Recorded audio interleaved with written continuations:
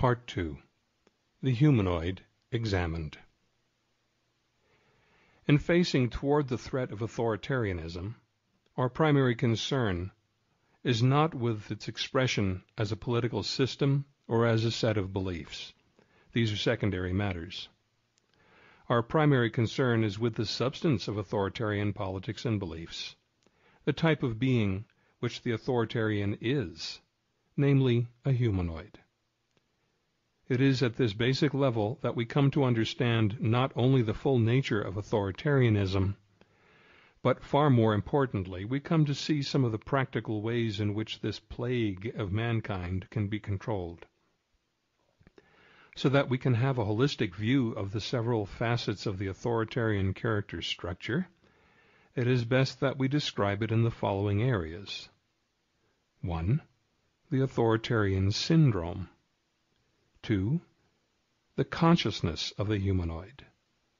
3. The body of the humanoid. And 4. The behavior of the humanoid. The authoritarian syndrome.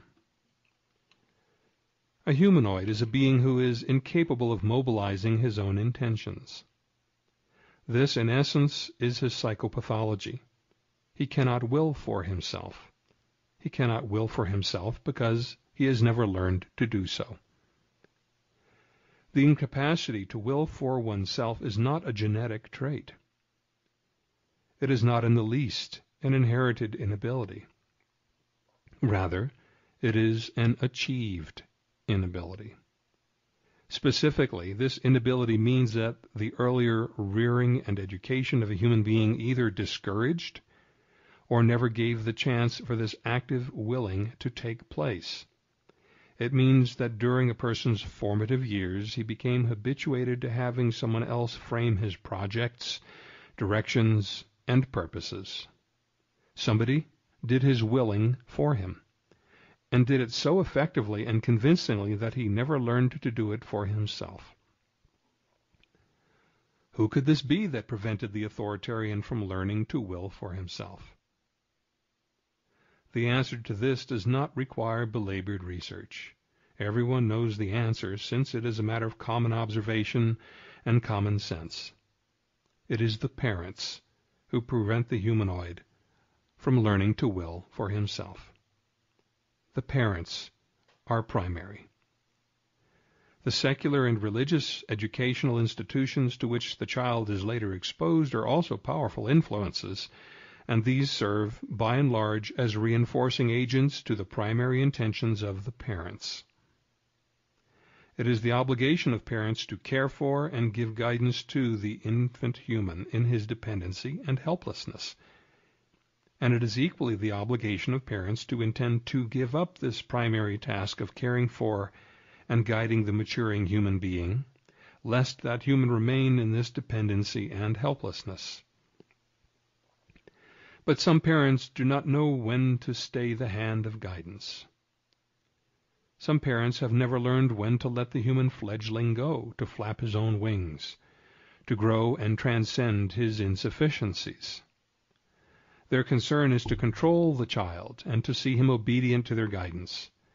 Indeed, some parents are so concerned to control the young human and instill obedience, respect, and self-consciousness in him, that this young human being becomes habitually obedient, respectful, and self-conscious. That is, the parents succeed. Specifically, they succeed in preventing that young human from growing up. They succeed in producing a human being who, despite his 21 years, is not a mature human being, self-directing and self-sufficient. He has not been weaned. And in this simple and widespread procedure we recognize the basic intention of authoritarian education. It is to prevent the full maturation of the human being. It is to prevent the human being from becoming free and autonomous. All authoritarian education, whether it be in the home, in the schools, in the universities, or in religious, military, and political institutions, is founded on this simple policy: to inhibit growth and maturation so as to keep the human dependent and obedient to an authority external to himself. Parents, schools, universities, churches, and associations do not say that this is what they are doing. They simply do it. And the result of this doing is the creation of a humanoid, a member of the human species who has been intentionally denied his God-given birthright to his full human capacities. The tradition of authoritarianism is to hold the human being beneath the level of full maturation into humanity. This is a tradition which does not in the least believe in the free man. It believes only in the humanoid, and it believes in perpetuating itself. Tyranny begins, then, in the home and the immediate environment. Where else could it begin? And the first tyrants are well-meaning, tyrannical parents. Who else could it be? By definition, parents become tyrants when they prevent their children from growing up. And normally, tyrannical parents have done their job by the time the child reaches puberty. If they can hold down the expansive, adventurous, freedom and autonomy-seeking drives for the first 12 years or so, then they will likely have produced a humanoid. That first known society of the family world has provided practical, interpersonal training in how to deal with the powers and authoritative persons in human society. Be watchfully subservient and bridled. And this person will remain a tyrant-needing, tyrant-seeking humanoid for the remainder of his life unless some external trauma occurs in his life, either accidentally or through psychotherapeutic intervention.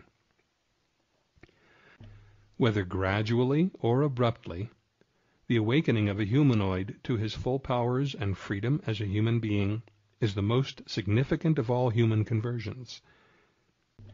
Taking possession of oneself and claiming sole responsibility for oneself is the way of getting free and staying free. At the heart of the humanoid's pathology is the fact that he is not his own master. It is not he in his wholeness who meets and responds to the people and situations of his world.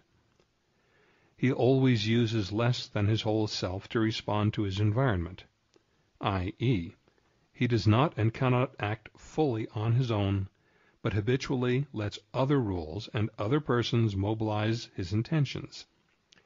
He is, then, always disposed to look outside himself in order to intend a full action. He has, during his formative years, been so tyrannized that he is no longer able, nor believes it possible, to originate a holistic intention. What I am describing is the syndrome of the authoritarian, the traits by which we recognize the humanoid in others, and especially in ourselves. Thus, two of the traits to emerge are that the humanoid is obedient, and that he is outward-looking, i.e., he is habitually attentive to other persons and other authorities outside himself in order to be able to act.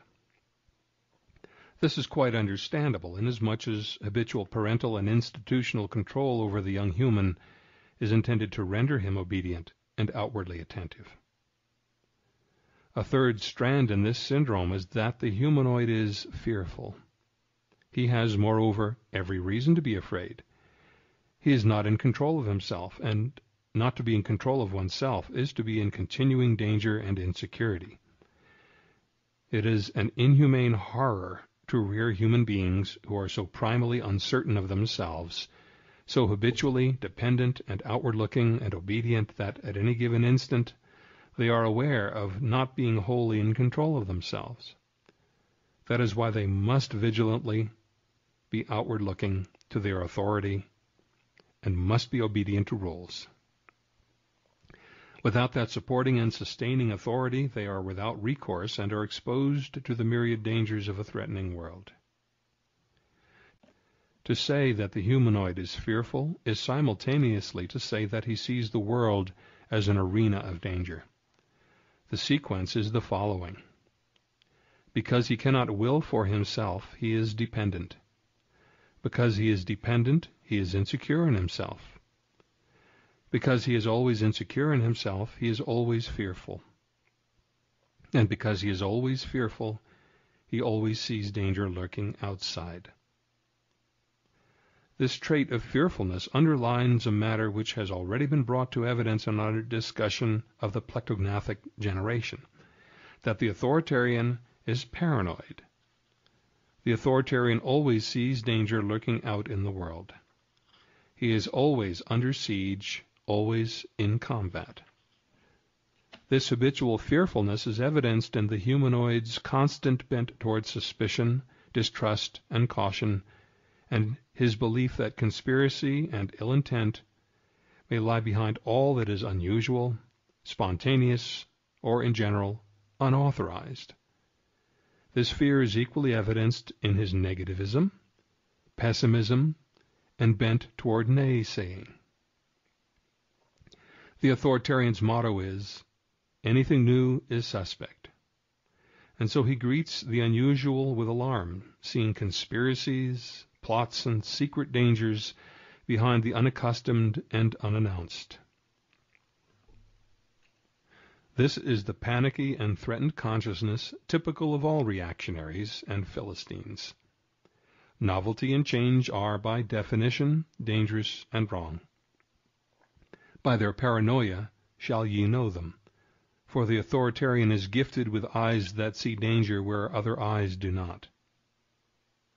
It is this constant, never-ceasing spur of fear and paranoid delusion that has been the constant theme of the plectognathic generation from the McCarthy era of the 50s to the Nixon era of the early 1970s.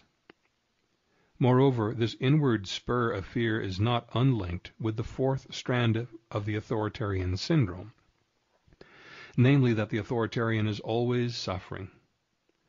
It is for him a way of life. For him it is, indeed, life itself. Another motto of the authoritarian is, life is suffering. Life is suffering because the humanoid suffers. He suffers constantly. He is constantly ill at ease.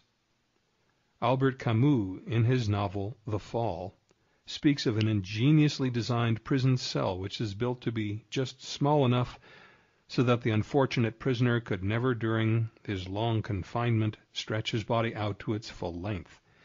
This cell was called the malconfort, the ill at ease, wherein a human always lived cramped and limited, never being able to expand out to his full dimensions. The ill at ease, that is the cell in which the humanoid has, by his past training, been condemned to live his life. Never to stretch the limit, never to feel the ease and joy and fulfillment of being fully oneself. Camus saw that all the modern urban humanoids of our society live in those confining, limiting cells for life, and that these miserable middle-class humanoids expected this confinement and accepted it, because that was their understanding of what life was. Always to be suffering a bit, never to be at ease and whole. Even as fear always reflects an absence of security, so does suffering always reflect an absence of pleasure and satisfaction. It is pleasure and satisfaction which the humanoid lacks. He cannot have them, and he does not expect to have them, because life, by his habitual definition, is suffering. It has been caught in the ill at ease. We see the full scope of the humanoid's misery when we realize that for him, suffering is the sustaining and positive act of living. Pleasure is a negative. It is merely an escape, a momentary surcease, a negation of the positive fact of eternal discomfort. He feels that he does not have a right to pleasure, nor does anyone else. The right to pursue one's own personal happiness seems to him ultimately wrong and contrary to the nature of human life. There is no logical reason why suffering should be basic and positive, pleasure being its contingent negation. The reason is experiential. That is the way the humanoid experiences his life. He has been placed into the ill at ease by others and is kept in it by his own habituation, and he is so totally unaware of his unnecessary misfortune that he will predictably defend the rights of his jailers to keep him in disease. That again is pathological. These are four of the strands constituting the authoritarian syndrome. The authoritarian is obedient, outward-looking, fearful, and diseased. There is a fifth strand of this syndrome, a strand which completes the knotted rope that binds the humanoid into his immaturity. This is the strand which also binds him into the texture of an authoritarian society. The humanoid is always a member of a team. The humanoid does not act alone. He cannot. He must always act in concert with the team. He must belong to a team and find his identity and raison d'être with the total flow of that organized group. Without the feeling of belonging to an organized, active system, the humanoid is lost. He needs inclusion in a team, a place in the team, a direction by the team, and a justification from the team. The humanoid has been trained to be obedient to the team, to constantly look outward to the team, to be fearful of what is not sanctioned by the team, and to be sacrificially diseased in his loyal service to the team. This fifth strand is an always reliable index to the pathology of the authoritarian personality. For at the sickened heart of the humanoid is the eternal awareness that he alone cannot will for himself. To be unable to originate an action and frame the intention for an action is simultaneously a basic index of human immaturity, a basic index of dependency, and a basic impulsion to be member of a team which will originate and frame the humanoid's actions. This is what the team provides. It creates a meaning and intention for all the injured and lost souls who cannot, from within their own lives, create their own meanings and intentions. The meaning and direction of action of the team is the external framework for what is internally missing in the dependent humanoid. The team does for the humanoid what he cannot do for himself.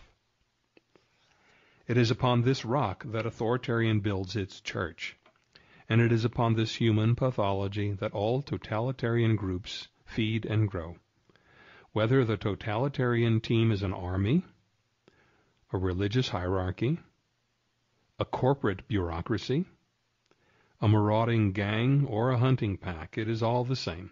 The fodder thrown into the authoritarian machine is the millions of eager and dependent humanoids who volunteer themselves. Totalitarian is totally dependent upon humanoids. Humanoids are totally dependent upon totalitarian gangs. And it is in the marriage of these dependencies that all authoritarian societies throughout history have found their origin and continuation. Not only do humanoids need and demand authoritarian social orders, but these orders need and demand humanoids. Because humanoids are the fodder of totalitarianism, tyrannical social regimes always attend to the supply of humanoids. All aspects of public education and public information are controlled by authoritarians so as to guarantee a continuing supply of humanoid fodder. There is no basic distinction between the authoritarian philosophy of education and the techniques of raising livestock. Both procedures breed and train living beings for a purpose, and that purpose is defined by the needs of the group that does the breeding and training. In summary, authoritarian teams from top to bottom are composed of humanoids, both leaders and team members. And all humanoids make up the composition of authoritarian teams. It is a device of continuing mutual dependency where humanoids look outside themselves for a team of other humanoids who have formed a group plan of action. All authoritarians are humanoids, and vice versa. There is no distinction. One is the group, and the other is the total constituency of the group. There is no distinction between leaders and led. In authoritarian societies, humanoids lead other humanoids into humanoidism, somewhat as in herds cows lead other cows into cowism. It is a circle which goes nowhere and intends to go nowhere.